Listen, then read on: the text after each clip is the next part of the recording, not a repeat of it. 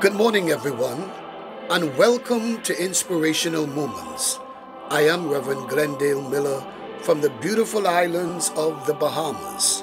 This program is designed to inspire, motivate, and encourage as you make a difference right where you are. I invite you in prayer. Oh God, our Father, we are grateful. We are appreciative of your goodness, your grace. Thank you for yet another marvelous opportunity. Bless our efforts, we pray. May your people be strengthened and encouraged. This we ask in your Son's name. Amen. I point you this morning to the book of Job, the 19th chapter, and our focus is on verse number 25. For I know that my Redeemer liveth, and that he shall stand at the latter day upon the earth. For I know that my Redeemer liveth, and that he shall stand upon the latter day upon the earth. I want to share with you a word that the Lord has given to me for this hour. Some things you ought to know. Some things you ought to know. There are two particular words that stands out in this particular passage that is necessary for us to define. There is the word revelation, which speaks to disclosure of something not previously known. And then there is the word redeemer, to buy back or to get back, to recover as by paying a fee. As I look at those words, revelation and redeemer, I was in prayer and the Lord gave me this word out of the book of Job, when Job declared that I know my Redeemer liveth. Job knew his Redeemer lives. Through all his pain and sorrow, he knew. Through the death of his children, he knew. Through the strange words of his wife, he knew. Through the voice of his so-called friends, he knew. No matter how bad things had gotten for Job, he knew his Redeemer lives. That statement, brothers and sisters, means not that he would live or that he could live, but that Job knew that at that present moment, his Redeemer lived and lives. My family, no matter how bad things may become, no matter how bad your finances become, or your health, no matter how hard life comes at you, remember that your Redeemer lives. God is not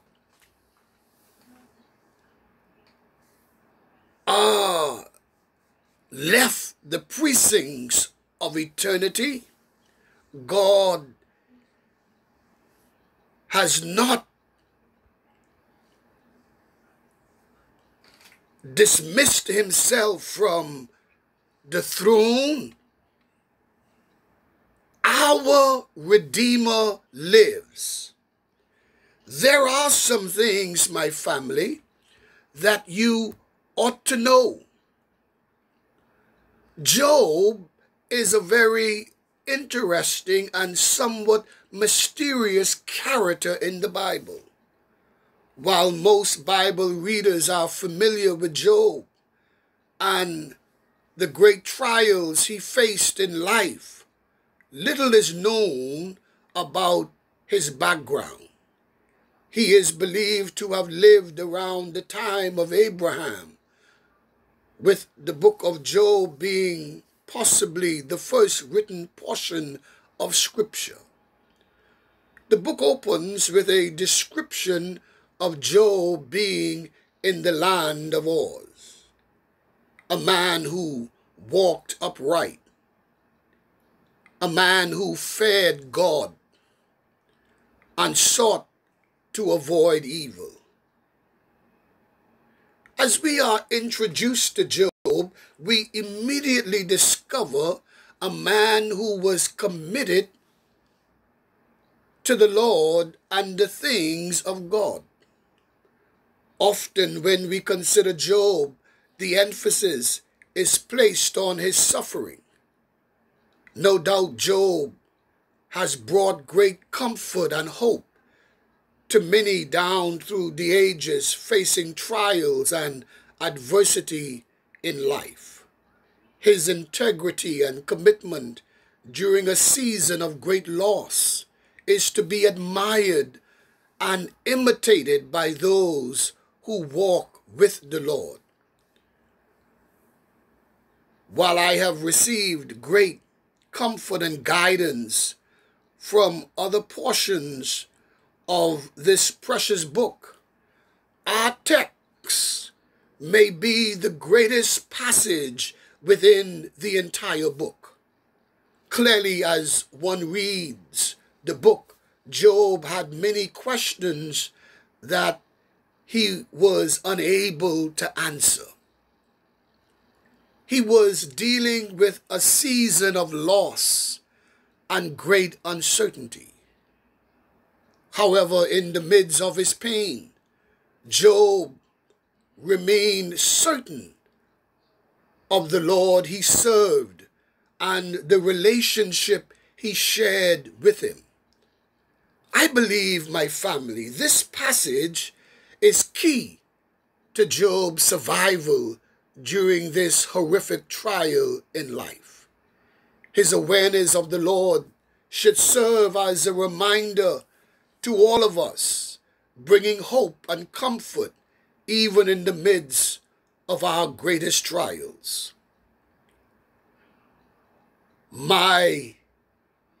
Job says, I know my Redeemer lives. Job knew the Redeemer. For I know that my Redeemer liveth.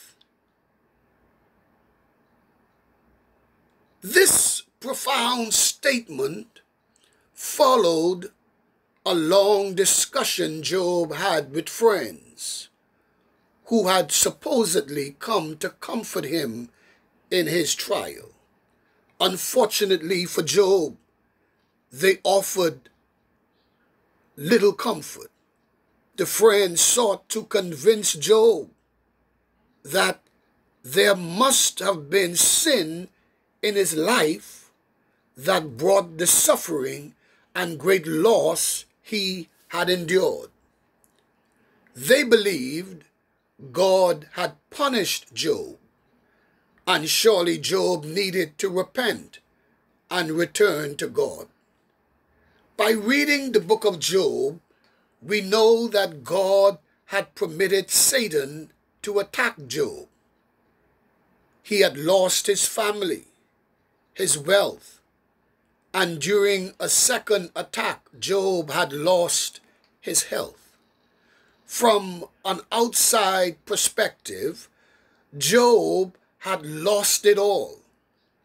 His life lay in ruins. And I'm sure Job wondered why all of this had come upon him. He questioned the events in his life.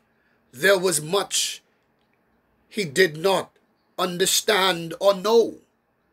And yet he was certain of one thing of preeminent importance. Job knew the Lord. He had a personal relationship with God. He walked with the Lord, striving to honor and serve him daily. Job had lost much that pertained to his physical life, but he had not lost his relationship with God. I want you to know, my family, that as we go through a very difficult period in our history, a pandemic, the loss of jobs, finances are at an all-time low. We have lost our loved ones, and some of us are losing our health. Some are infected with the coronavirus. I want to encourage you this morning, in the midst of all this lostness, don't lose your relationship with God.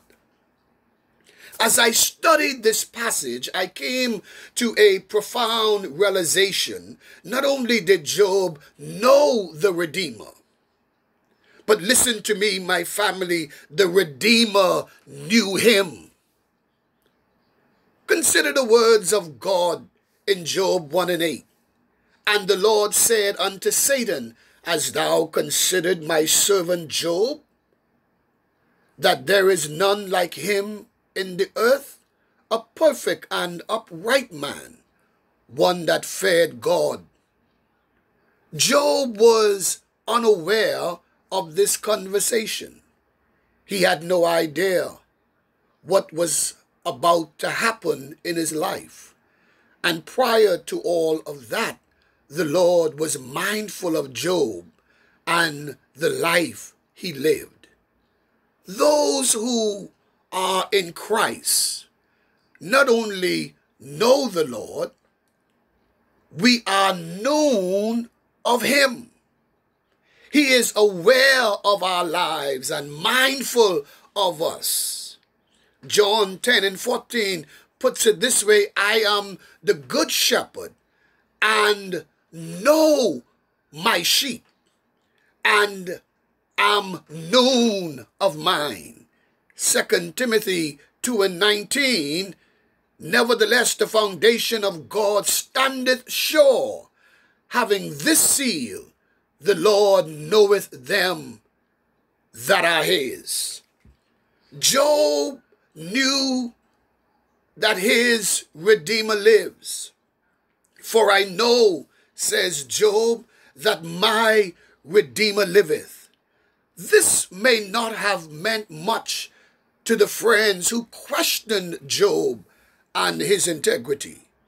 Their lives had not suffered such loss. They were not in such dire straits, but however, this single statement sums up the commitment and focus of Job at this moment in his life. He may have lost it all with no way of knowing where his life was headed. At this point in life, he would have to start over. Job knew very little at this moment, but he knew one thing for certain. his Redeemer liveth. His hope was not in an idol made of men's hands, one which had no power. He did not worship a monument that lacked the ability to see, hear, or move in his situation.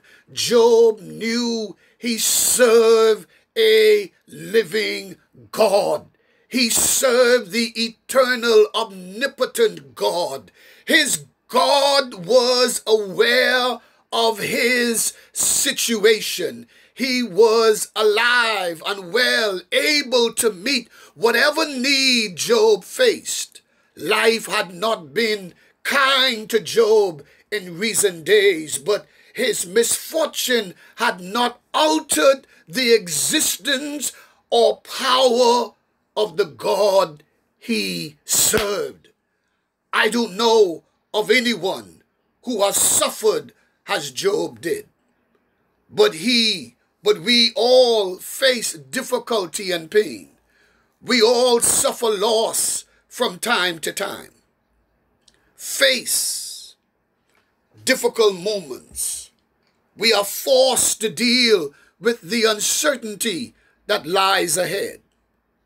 We cannot know what tomorrow may bring, but we can know, glory to God, who holds tomorrow.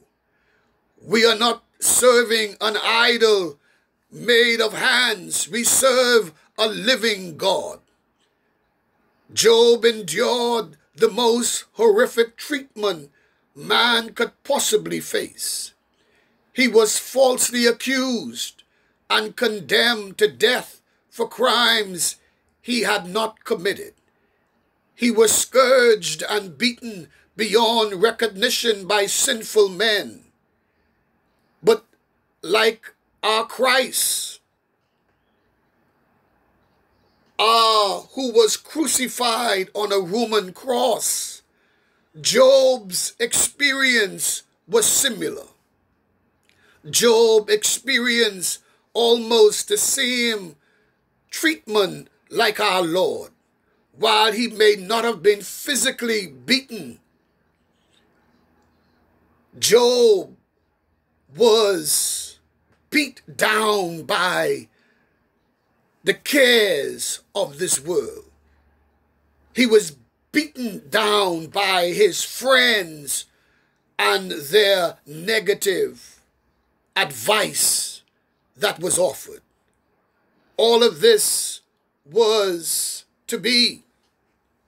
And I want to encourage you this morning that there are some things you ought to know. We spend so much time on unimportant things. We ought to know that our Redeemer liveth.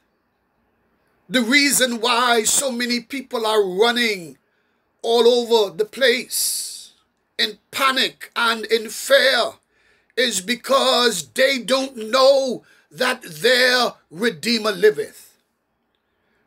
The reason I am able to stand, the reason I'm able to testify, the reason I'm able to have this abiding confidence in the midst of a global catastrophe that is going on in our world is because I know beyond a shadow of a doubt my Redeemer liveth. That's the challenge for you, brothers and sisters. You ought to know. There are some things you and I ought to know. We ought to know one thing, and that is that God is very much alive. I know that my, glory to God, Redeemer liveth. How do you know he lives? Well, he's still at work, working things out for you and working things out for me and turning things around. My Redeemer liveth. Your Redeemer liveth. Our Redeemer, he lives. God is not dead. God, glory to God, is very much alive. We serve a real God. We serve an alive God. We serve a God who is still in control of this world. That's the challenge for all of us this morning. My God is real. He's not dead. Why not this beautiful morning put your trust in a God who is still active, still operating, still involving himself in the affairs of humanity. My God is real. Good God Almighty. Our Father in heaven, I bless you. I thank you. Yes, my Redeemer liveth. Yes, he is alive. And because you live, we can face tomorrow. We can face the challenges of life. We can face any challenge, any crisis that come our way. Thank you, gracious God, this morning that your spirit will rise up in the hearts of your people and cause them to recognize that you are real, you are alive, you are still at work in our lives. Thank you, Jesus.